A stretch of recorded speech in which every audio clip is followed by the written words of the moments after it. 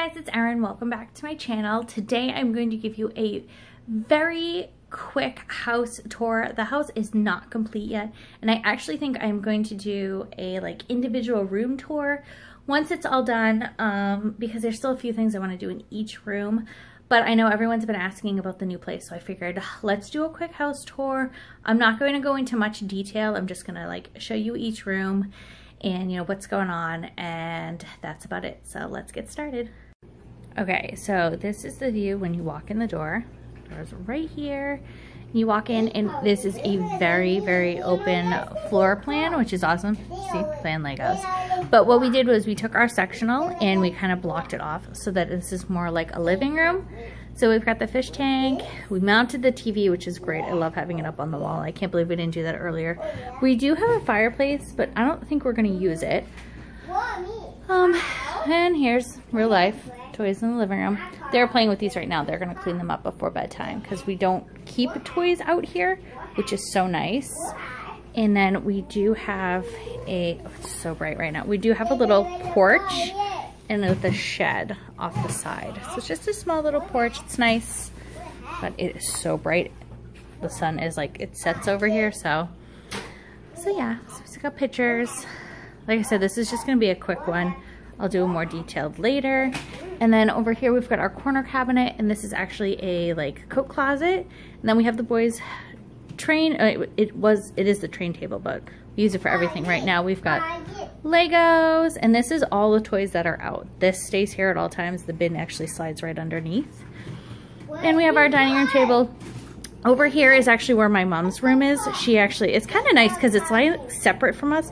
She's got her room. This is the hot water heater, a big closet in the bathroom. It's pretty much this layout is like ours, which I'll show you. And then you walk in to the kitchen, and it's much bigger kitchen, even though my fridge is smaller, which I think I explained in my last video. And then you've got that, and then it walks into the bedrooms, and I'll show you those next. Okay, and so the first bedroom is ours, and as you can see, I really haven't cleaned up for this today. I have a little laundry to do, but here is our room. It's quite large. We have a huge walk-in closet. I need something to put over here. That's why the rooms are not finished yet. Then we have a small balcony, like the front off of our bedroom, which we just had the boys' bikes, and another shed, which is great. And then our bureaus, which are messy. And then you come down this hall, and right next door is the boys' room. This by far is my favorite room.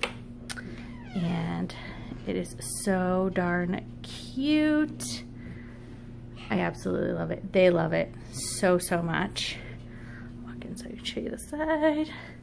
Now they definitely do have a smaller closet than we had before, but that's okay.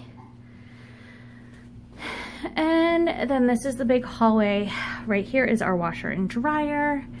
And I love having the laundry basket here, by the way. It is great because when we come out of our rooms, if we've changed, we all put our clothes in here, and then the bathroom is right here. This is the big pantry, or the big closet that I'm using as a pantry, which I showed you guys in my last video. And then here is the very big bathroom, which I love. Very simple shower.